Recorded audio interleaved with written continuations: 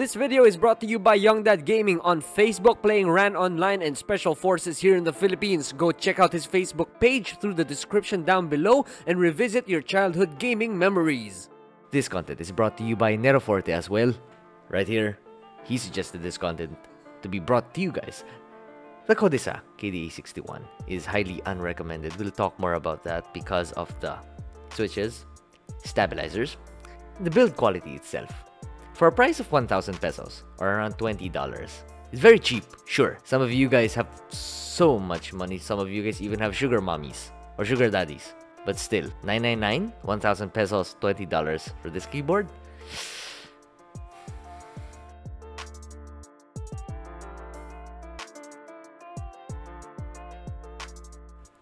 The Kodessa KDA61 is a keyboard I highly do not recommend. Here's why. We were promised Gatorons, and we get Kailh YH. I've never seen them before.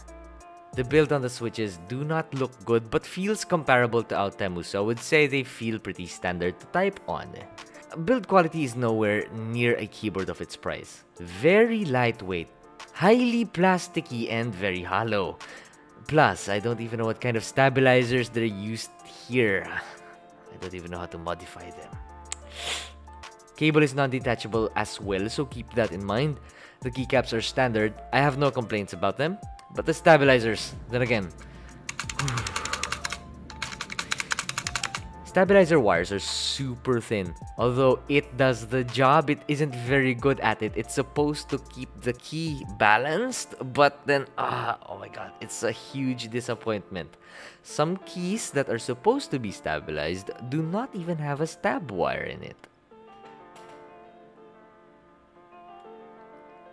As for the aesthetics, its LEDs non-cycling, therefore colors do not change, but the patterns do. Here's a quick sound test for you guys.